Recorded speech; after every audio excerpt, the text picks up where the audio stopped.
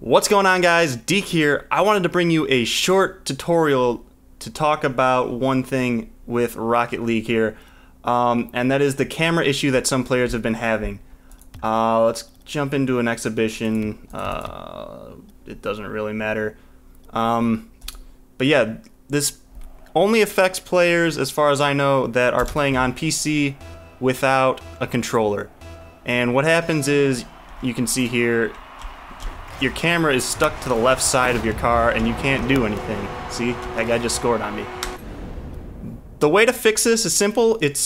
You go into options, go to your controls, scroll down to where it says swivel.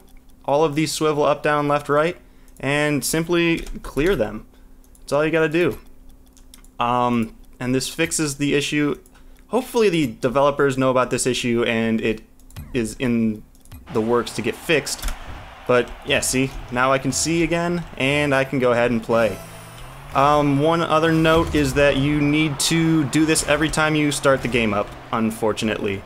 But yeah, like I said, hopefully they're fixing it, and until then, thanks for watching. Subscribe for more content and give me a thumbs up if this helped.